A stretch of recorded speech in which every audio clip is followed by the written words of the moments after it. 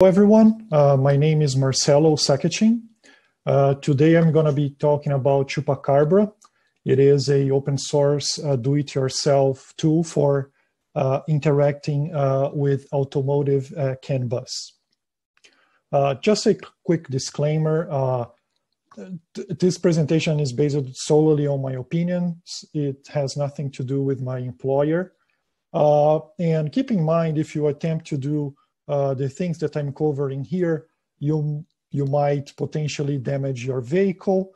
And keep in mind, if you damage your vehicle, malfunctions may or may not incur in safety issues for you and others. So be careful if you attempt doing stuff here. I cannot accept the risks. Okay, a little bit about me. I'm a security engineer. I do secure development lifecycle. I work close with the dev teams on my daily basis to make sure they write secure code and applications. I try to do a lot of automation with Python, and we're gonna, and surprise, surprise, the ChupaCarBrah that I develop is uses Python a lot.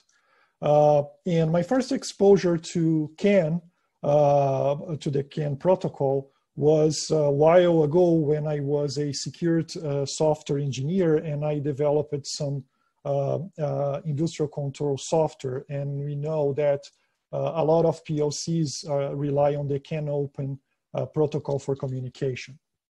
I also like building stuff with single board open source hardware, such as BeagleBone and Raspberry Pi. And one of the cool things that I built was some coding bots, so I could teach my kids learning Python. And this is what brought me here, because I attempted to, when I tried first to do some CAN hacking, I researched, and CANtact was the most known tool for doing that. And because of, but it was sold out on a lot of vendors. And they even mentioned it was because of DEF CON. It was really interesting. And then I remember that one of those bots that I built for my kids, I used the BeagleBone Blue, which had embedded CAN controller and the transceiver on it. So, and I thought, considering options, and I said, well, why not try doing that using a BeagleBone Blue rather than waiting longer to be able to buy the CANtact.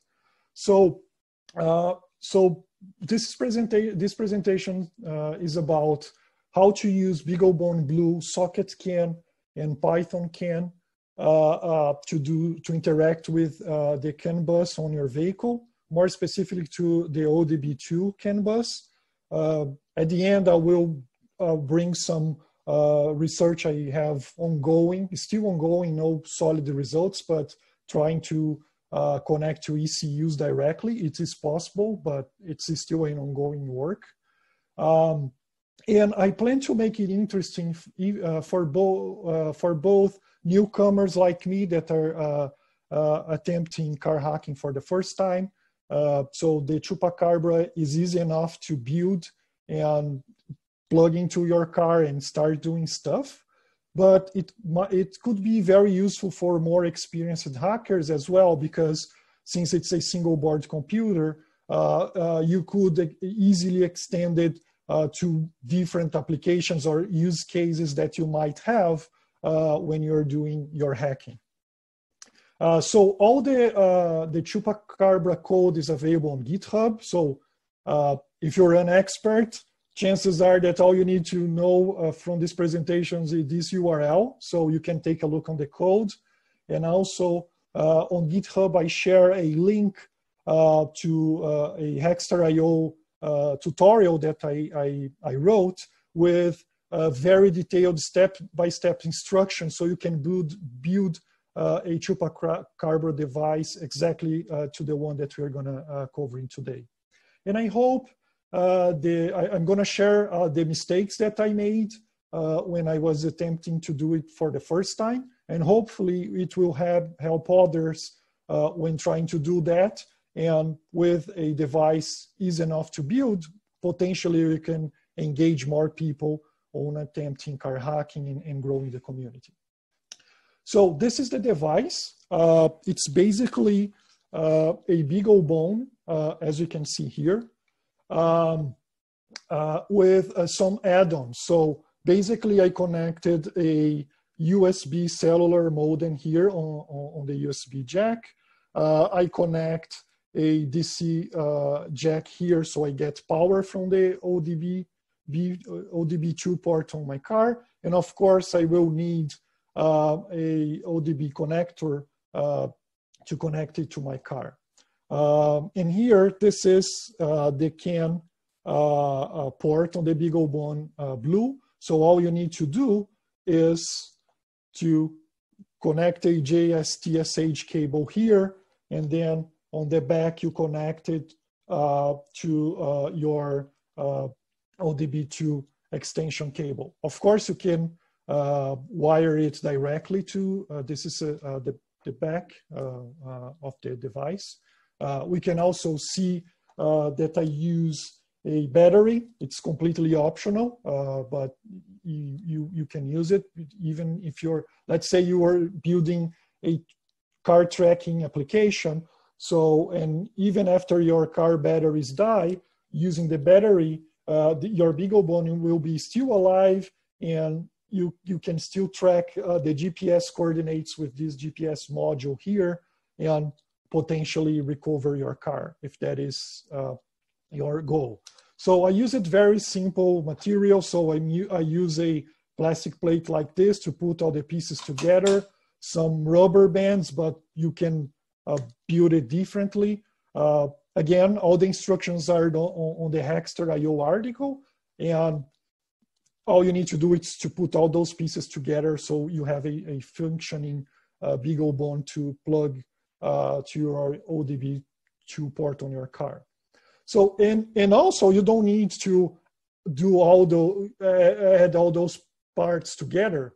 I would say if all you want to do is to just use socket CAN to run some exchange some CAN messages with your car, all you need to do is, of course, the BeagleBone Blue and a connector like this. The name is JSTSH connector.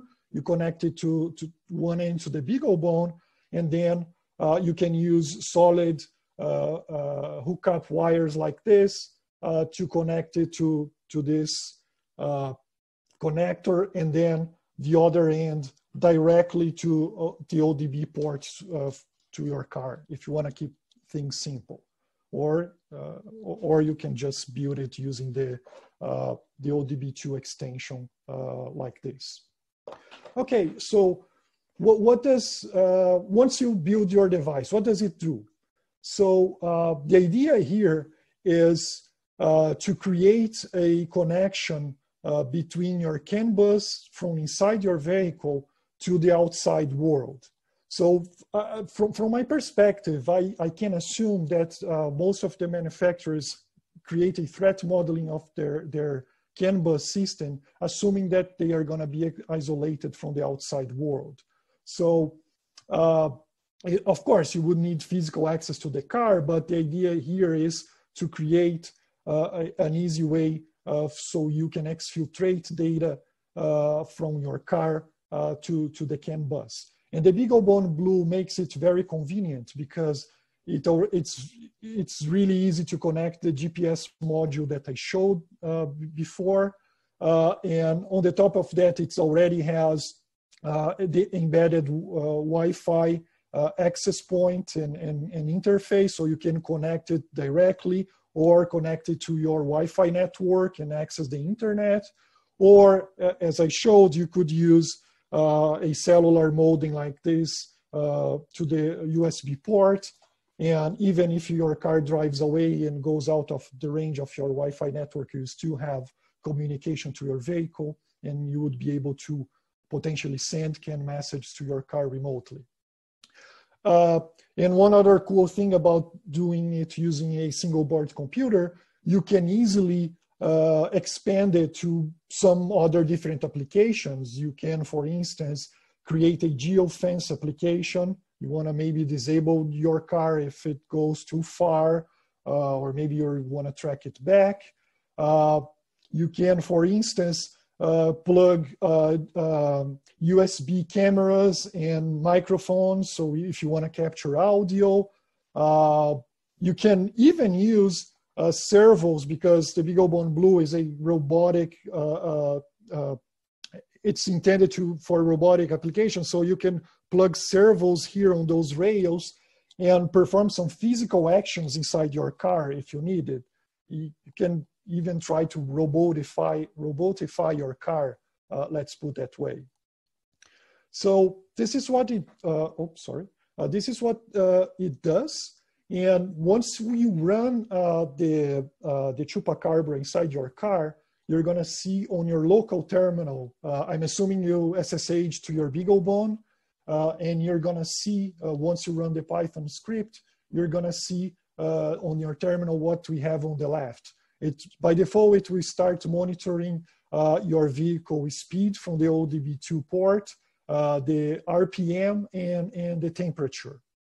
And we'll also start sending all that information along with the GPS coordinates to a Flask application running on AWS. The source code for the Flask application is also available on the GitHub repo.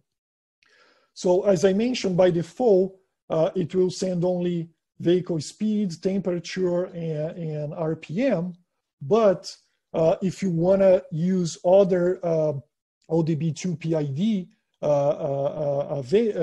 from your OBDII port, I created this convenient CSV file that if on the left column here on the enable disabled column, you just set 0 and 1s to the OBDII PIDs that you want to enable or disable. So as you can see here, this is one example. And all you need to do is customize it, and then you should be able to monitor other information from the OBDII port other than the speed, temperature, and temperature. Okay, so how do you connect a BeagleBone to your OBDII port? As I mentioned before, you have the CAN connector here. You use the JST connector to plug it here.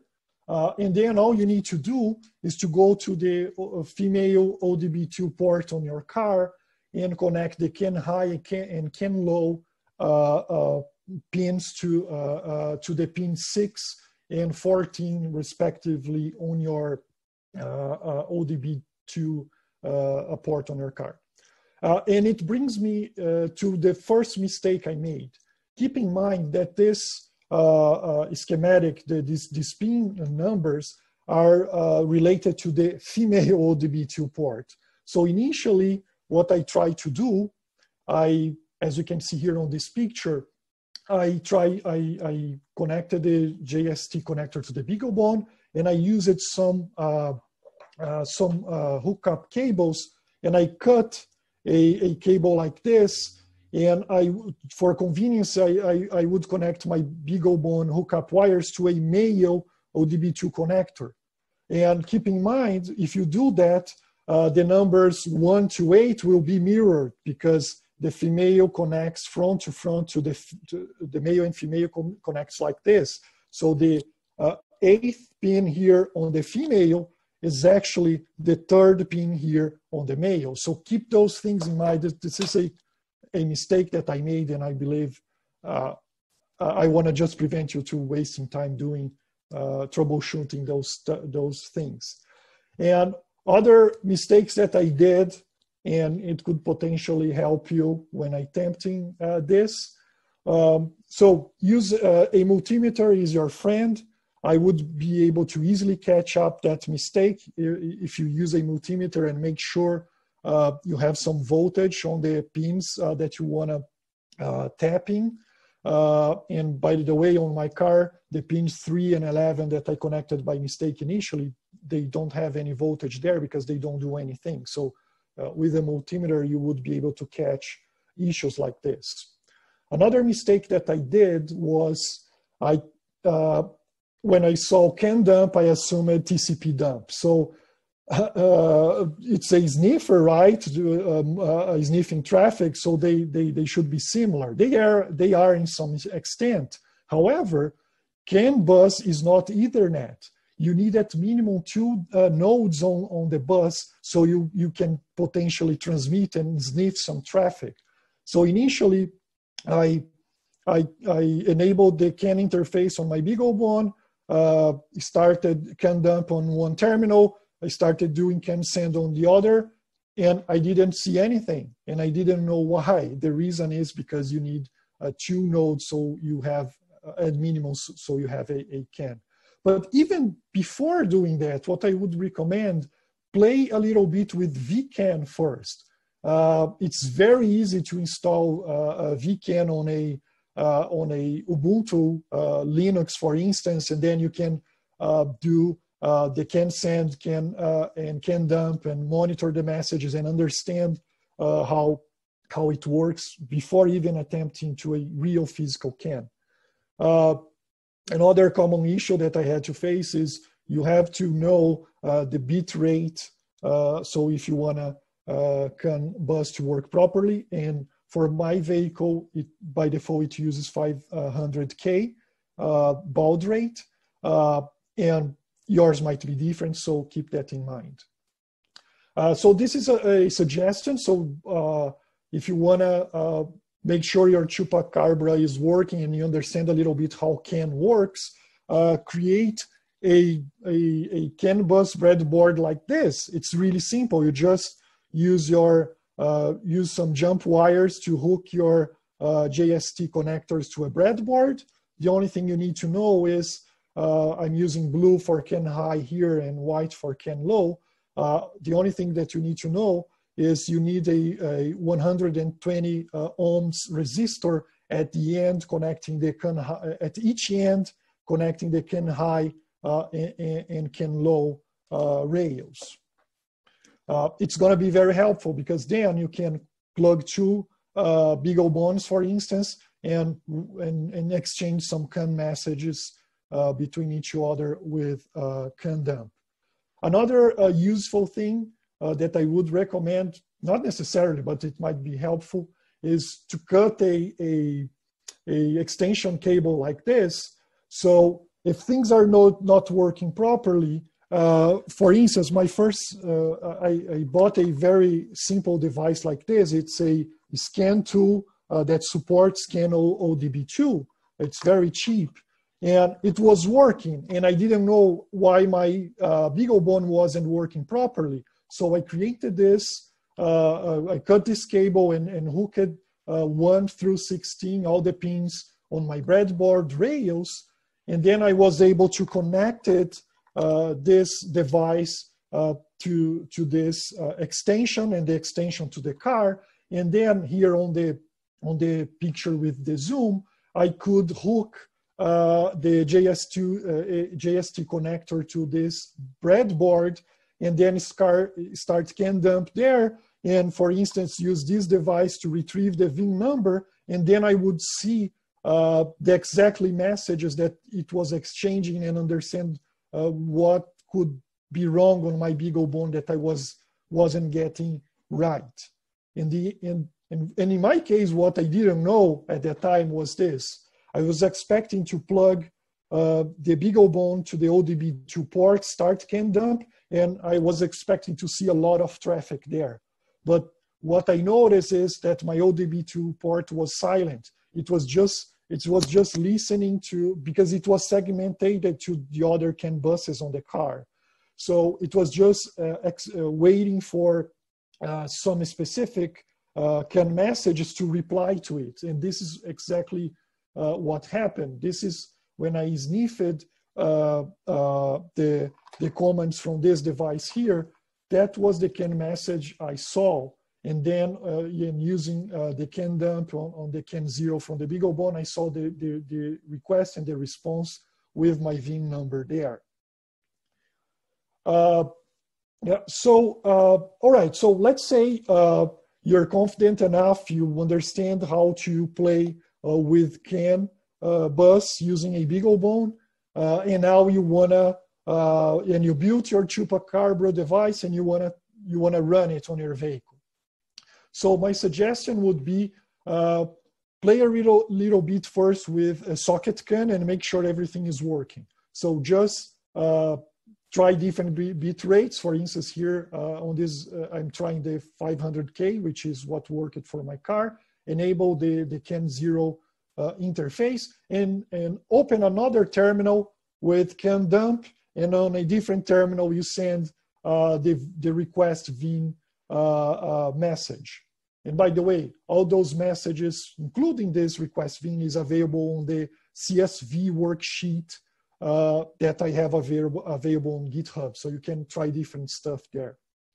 Once you know, once you see the request and the response, you know that your ChupaCarBrah and your BeagleBone is able to properly use socket CAN in your car.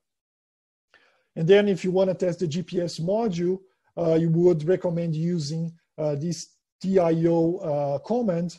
By default, it uses the serial port TTY02 with baud rate 4800. This is a specific one that I use it. All the parts are listed on the Hackster.io article, and I point to vendors that supply them.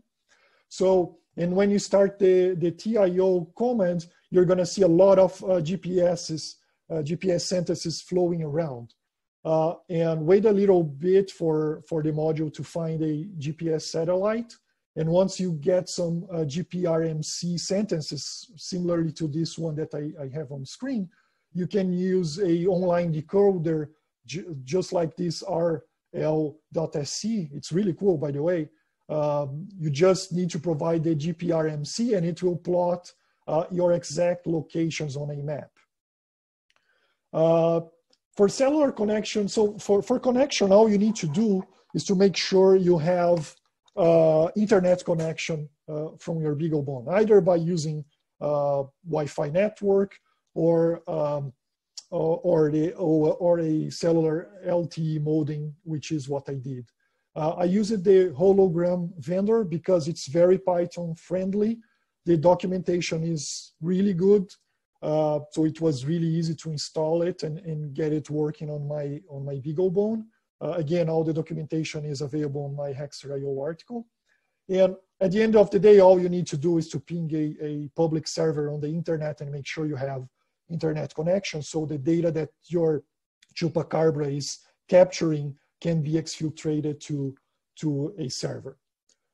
And once you know everything is working properly, it is time for you to clone the repo. Go to the ChupaCarBrah folder and play around a little bit with the CSV files and enable and disable the OBDII PIDs that you are interested in, and then just run the Python script. And by the way, it's all Python 3 based. I don't think it works with Python 2. Right? And if everything goes well, we're going to see all the OBDII PIDs that you enabled being displayed on the screen. And also, if you have an internet connection, by default, it's going to be exfiltrated to this public AWS Flask app that I have running. And by default, the script points to that. If you want to create your own, just use the code available on this server, or on this GitHub repo. And then you can customize it, run in a different cloud environment, and customize it any way you want. Okay, let me run a quick demo video here so we have an idea how the ChupaCarBrah works. So this is the device. I'm gonna plug into the OBDII port from my car. The engine is on, already running. yeah, so I'm just showing where is the OBDII port on my vehicle. It's usually some close to the steering wheel. And then I'm going to put it on the dashboard because I'm going to monitor it from outside the vehicle. This is something that is really convenient compared to the other solutions, because you have the embedded Wi-Fi access point on the BeagleBone. You can just connect to it and run ChupaCarBrah from there. This is what you would get on your terminal if everything goes well. And then you can monitor your car. Of course, if it goes out of range, it won't work, but you can monitor your OBDII data from outside the car. And now I have a test from inside the car. Here is I'm running the same test from inside the car, but the cool thing here is I perform a lap around the course, and I'm monitoring the GPS data. So it's exfiltrating using the cellular network to the AWS server that I had running, right? And you're gonna freeze the video exactly where the coordinates was exfiltrated. Then when I got home, I just visited the public AWS Flask application, and I saw all the GPRMC sentences available there, and I could plot them on the map. So if I was away from the vehicle, I would be able to track it wherever it was. And if you plot all the, GPS will also give you the speed. And if you plot all the coordinates that are available in the application, you would have an idea from where the vehicle was traveling. So I performed a course around a few blocks, and this is what I show here. All right.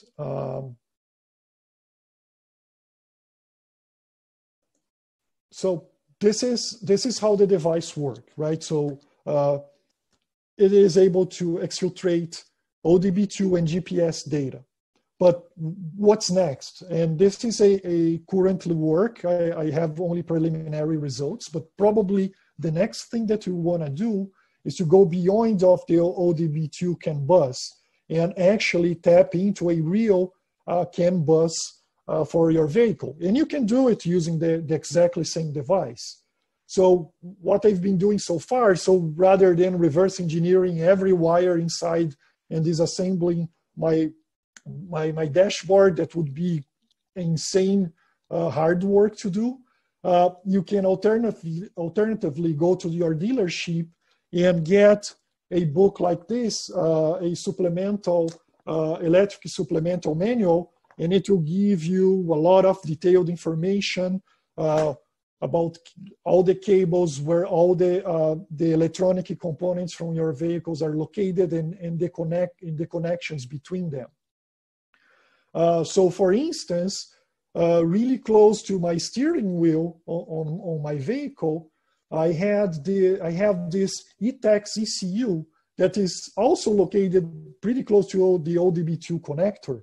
So I thought, okay, let me connect those two CAN buses that are segmented from my vehicle, and then I can monitor everything.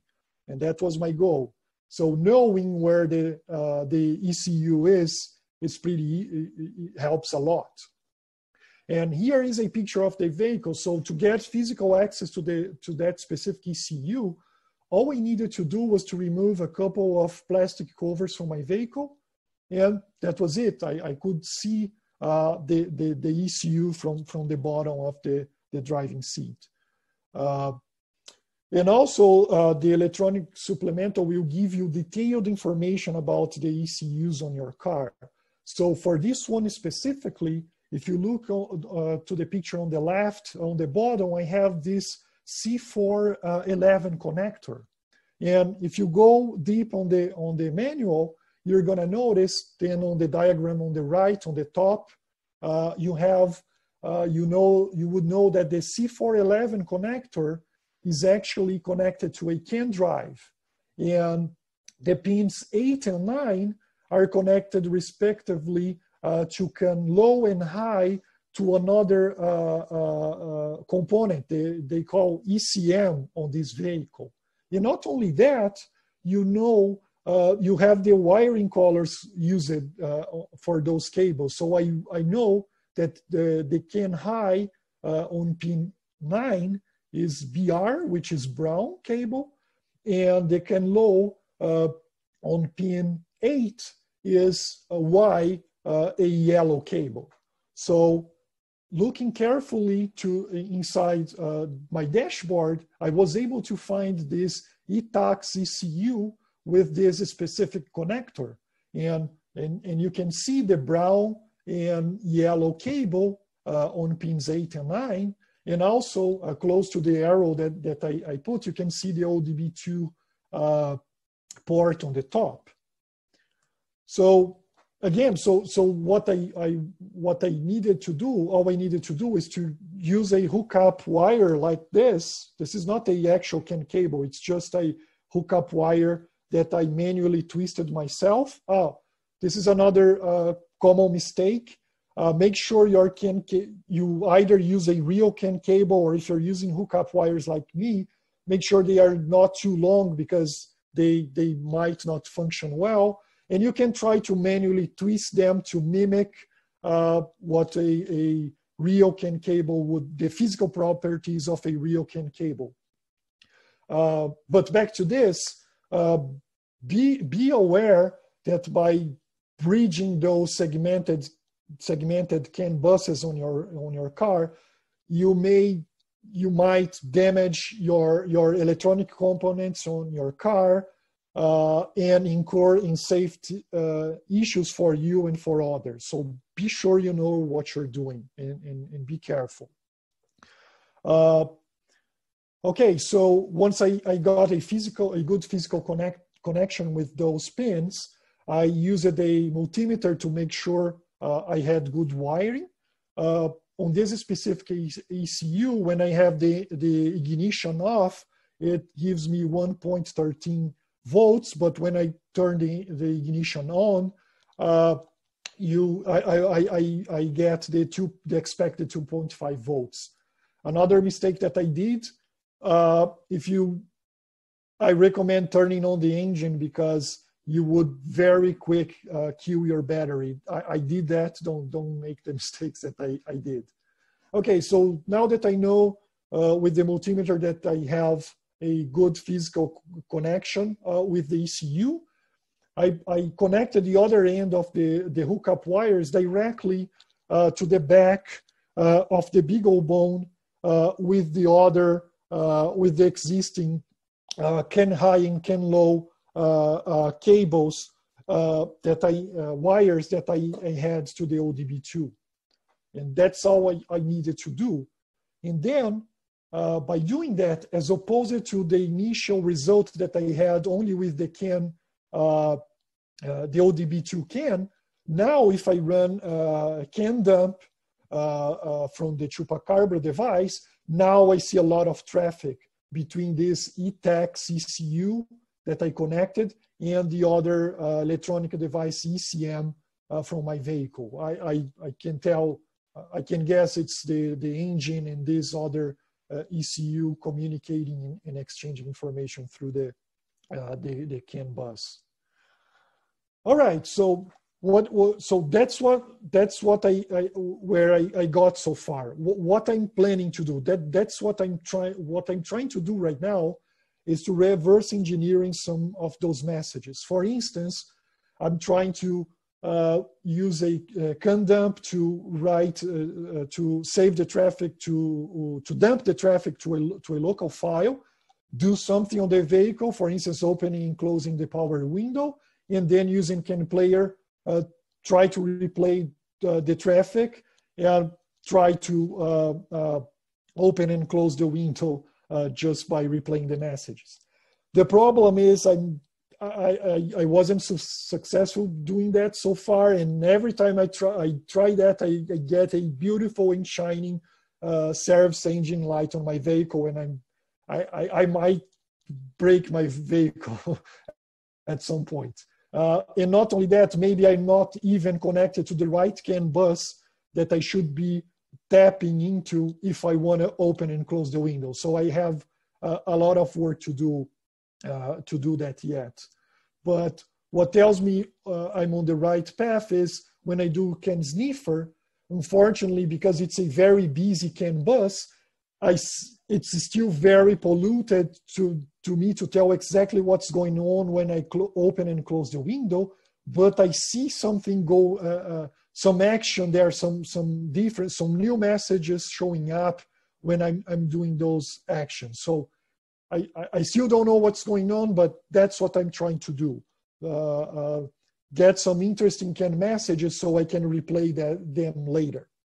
So since I wasn't able to get for instance, the opening and closing window yet, let's assume the message that I want to do remote execution on my car is the retrieve VIN message, right? Which is the one I'm highlighting here with the CAN send command. So my goal is to create a kind of RPC where I have a new endpoint on the Flask application running on the cloud that I would be able to send any CAN message that I wanted to be executed remotely on the car. Of course, I had to URL encode the hashtag here so I could post this URL to my Flask application and get it available. And in order to do that, here's a oversimplified version of the changes that would be needed on the current ChupaCarBrah implementation. Yeah, and by the way, once I get it working, I will update the code and make it available. But if community guys, if you feel free to fork the code or even submit pull requests, I would be very excited if people would start doing that actually. But the idea here is to do what I showed before, submitting messages remotely to create this kind of reverse HTTP command and control. I would create on the server application a queue and two new endpoints, a get and post endpoint on this RPC endpoint. And whenever you send a post message with the CAN message, it would add to the queue. And then on the get request, you would pop a CAN message from the queue, and potentially, and then you execute it on the client. So the changes on the client, the ChupaCarBrah.py, would be basically hitting the RPC Flask application with a get request. It would give you a keyword CAN message that you submitted, and then it would send it to the bus and execute on your car. Of course, this is a very oversimplified version. Just to illustrate, you would need to add some error catches here, some logic, and even you would need to parse the JSON data to put your CAN message together. But that's the idea. So this is one suggestion. This is what I'm going for. But again, it's a Python code on a open source hardware platform. Feel free to do whatever you want to do with it, right? And the takeaways here from this presentation is, again, I want to build a open source hardware and software platform that could be useful for newcomers that are attempting this for the first time, but also for more experienced guys that see a need for a single board computer running on a car where they could remotely do some stuff there. Currently, I only, the code that I have on GitHub only do GPS and OBDII CAN messages data exfiltration, but I has just showed I plan to expand it in the future. Yeah, so let's use it, guys. I'm open to feedback. Let's grow the community and let's have fun. One thing I would like to thank my friend Robert from OBDII. He helped me a lot with all his knowledge on automotive CAN with issues that I have, troubleshooting things and attempt different approaches. So thank you, Robert. It was really appreciated. And that's all I have, guys. So again, all the information that you need to build the ChupaCarBrah is available on GitHub. And if you have any questions, suggestions, hit me on social media. I would be very happy to see people using the device, and if people have the same issue that I have trying to buy other open source tools because they were sold out, let's make BeagleBone sold out. I'm going to measure the success of this presentation based on whether or not we can sold out all the BeagleBone Blues next year, because everybody will be trying to hack their cars using this open source platform. So again, thank you, guys. I'm open for questions. Reach out to me either on social media or on the Q&A session.